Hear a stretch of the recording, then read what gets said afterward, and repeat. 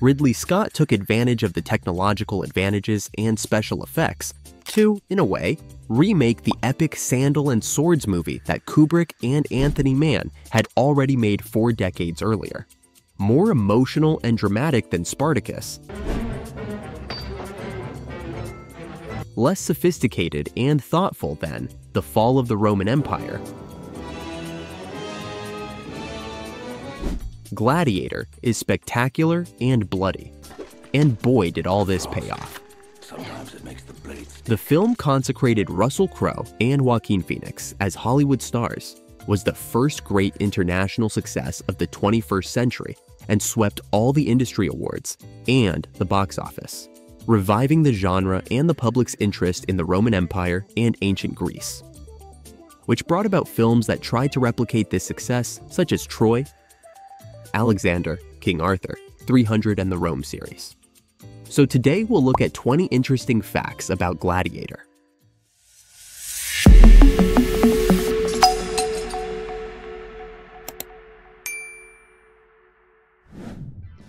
Russell Crowe was not the first choice. The producers, as is often the case, wanted to play it safe. They looked for Mel Gibson, who had already had a big hit with Braveheart. But the actor, who was 44 at the time, was considered too old for the role and turned it down. Following that rejection, they went for Russell Crowe, who was 35 and had just finished making L.A. Confidential. Darts for the tigers.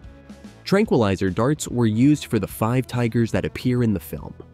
One of the most memorable scenes from the film is the fight between Maximus and the gladiator tigress, which takes place in the arena of the Roman Colosseum, with 5 tigers. The animals were real. How was the scene filmed? With the presence of a trainer and a veterinarian who carried tranquilizer darts. The film's script went further and included a rhinoceros, but the scene was removed due to production difficulties. I need also a couple of good rhinos in there that'll function, real rhinos. But the big trick really is to do it CGI. Needless to say, a CG rhino is incredibly expensive. I think the price tag then was about $1 million. Soundtrack. Hans Zimmer and Lisa Gerrard's score, called Gladiator, music from the motion picture, is one of the best-selling film soundtracks of all time. The album won the Golden Globe for Best Soundtrack and was also nominated for an Oscar and a BAFTA award in the same category. This is the second Oscar and 4th nomination for Scott.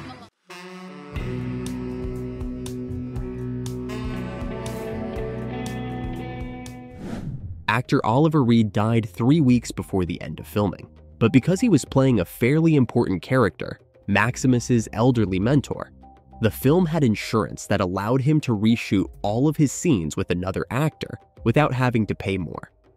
However, Ridley Scott didn't want to write Reed out of the film, and the rest of the cast was too tired to reshoot.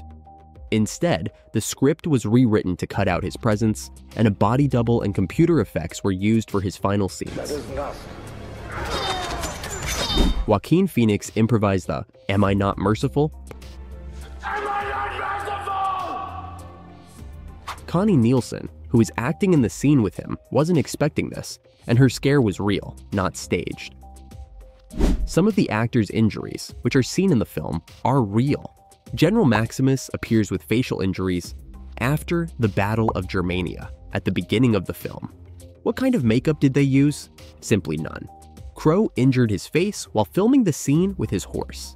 The animal reared abruptly, and some branches hit the actor's face. Despite this, Russell Crowe formed a lasting friendship with the horse. When Emperor Marcus Aurelius, Richard Harris, says to Maximus, "Tell me about your home," he replies, Very simple place. Pink stones that warm in the sun.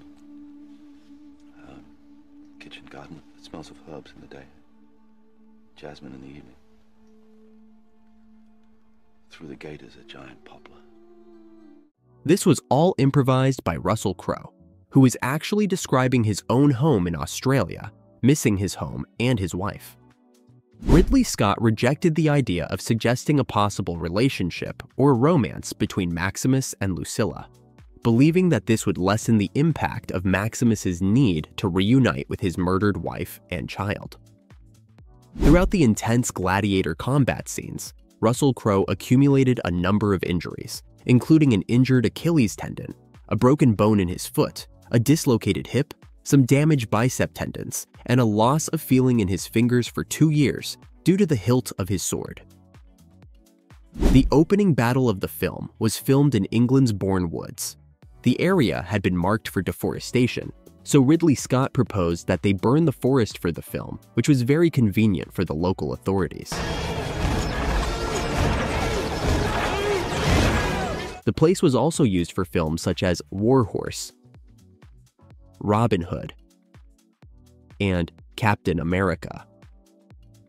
Russell Crowe has said that Gladiator is his favorite movie he's ever made, and Maximus the best character he ever played. About was the simple idea. It's 184 AD or 180 AD. You're a Roman general and you're being directed by Ridley Scott. So that drove my motivation a lot. It was very difficult putting on those clothes and going, oh yeah, off we go. I'm a Roman general. And I know that Joaquin Phoenix had the same problem because we talked about it, In the film, Joaquin Phoenix's sadistic emperor Commodus gives the thumbs down sign when the gladiator is due to be executed. In fact, in the Roman Empire, the gesture worked the opposite way. The thumbs down signified dropping the sword and therefore mercy for the gladiator, while the thumbs up sign was a gesture that prompted action, that is, the death of the gladiator. In the film, it was done the other way around so as not to cause confusion. Game of Thrones actor Jack Gleeson was inspired by the character of Commodus to play Joffrey Baratheon.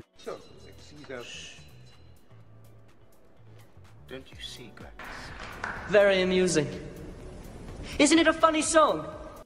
Like modern athletes, gladiators often had sponsors and endorsed products in the arena.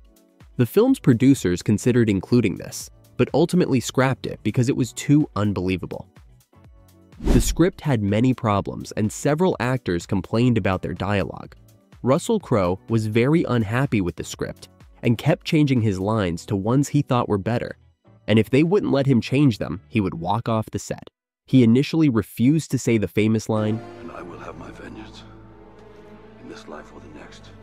He told screenwriter William Nicholson, "Your lines are rubbish, but I'm the best actor in the world, and I can make even that rubbish sound good."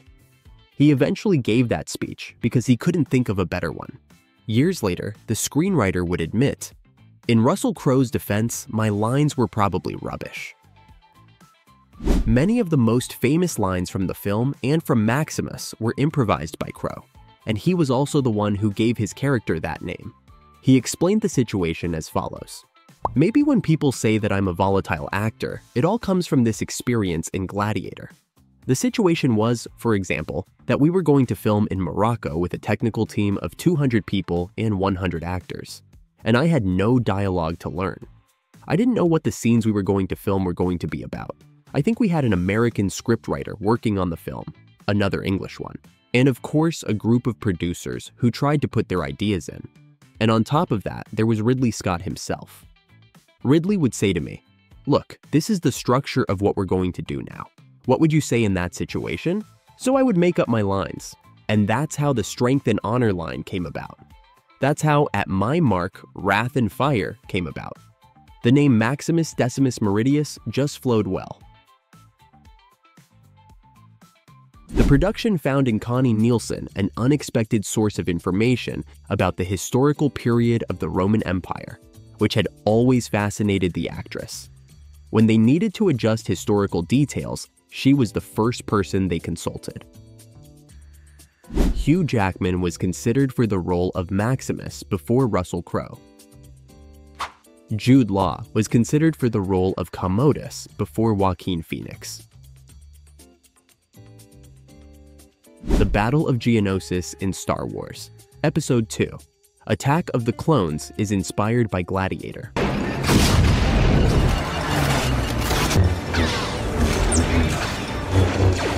Kirk Douglas, the actor who played Spartacus in Kubrick's film, said that he had seen Gladiator and liked it, but that it was nowhere near as noble.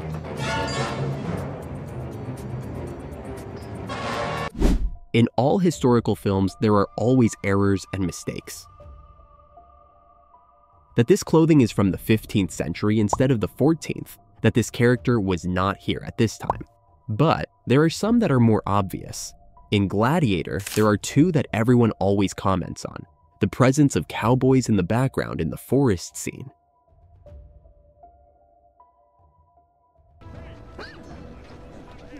and the mythical gas cylinder that is seen under a chariot that overturns in the Colosseum.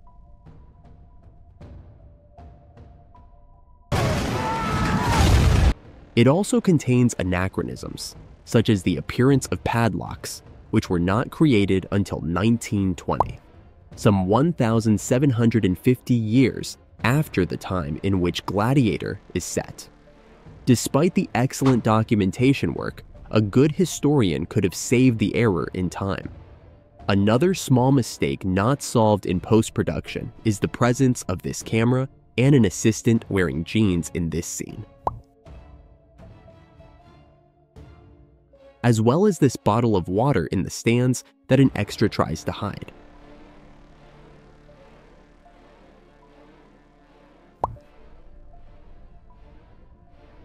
And the passage of this vehicle to the background of the scenery while Russell Crowe leaves the battle arena. Arguably, the worst Gladiator mistake occurs when Maximus blinks when he's supposed to be dead. Near the end of the film, Maximus dies, and when he does, Lucilla reaches out and closes her unseeing eyes. The problem with this touching moment is that while it's happening, it is clear that Maximus blinks. And not only that, you can see his pulse, and a pillow under him in the next scene.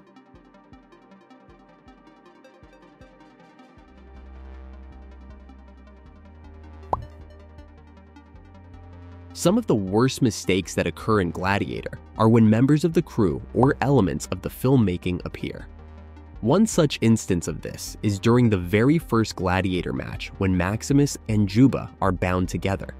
After the last man is killed, the camera pans around the arena dramatically. Unfortunately though, the magic is ruined when the shadow of the camera can clearly be seen on Maximus's chest twice. What could have been a great shot is tainted by the appearance of the camera, hand double. One of the most legendary scenes in the film, and one of the most parodied, is that of Russell Crowe walking through the countryside in one of those dreamlike scenes in the film. Ridley Scott's camera stops on the character's hand, caressing the wheat, but it is not really Crowe's hand, but that of his double Stuart Clark. An anecdote that reminds us of a gag from Friends, where Joey hired a hand double to make commercials. And in the wheat is this man wading through this high corn to meet his wife and child down the slope, way down the hill. And so we followed him. As he was standing there, he was smoking in the corner. I said, "Stop smoking, it's 40 degrees, you kidding?" As he walked out, he did this with his hand. I said, "Stop." So you always got to keep your eyes open for a shot. Get the steady cam, we followed a hand, that became the opening shot of the movie. So in a funny kind of way, it becomes a symbol, a metaphor for immortality, going to heaven. They did not travel to Rome to look for the best location to film.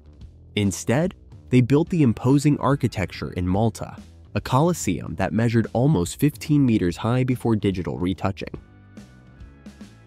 The Colosseum set, as built by us, is a full-scale fragment of the original Colosseum, as close as we can reckon from research.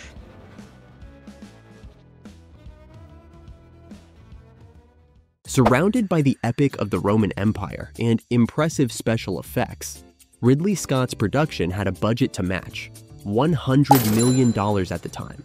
The results were very evident for the Hollywood world. It won 5 of the 12 nominations it received at the 2001 Oscars. It was for Best Actor, Russell Crowe, for the film, costumes, sound, and visual effects. And the Oscar goes to Janty Yates for Gladiator.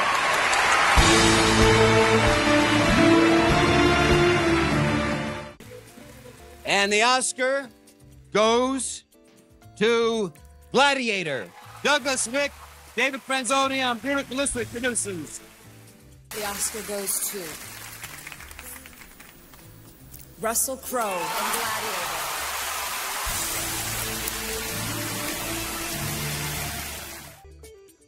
To relive all these moments, check out our video breakdown of the movie and get ready for Gladiator 2. If you enjoyed this video, don't forget to give it a thumbs up and comment below with your suggestions for future behind-the-scenes facts. Until next time,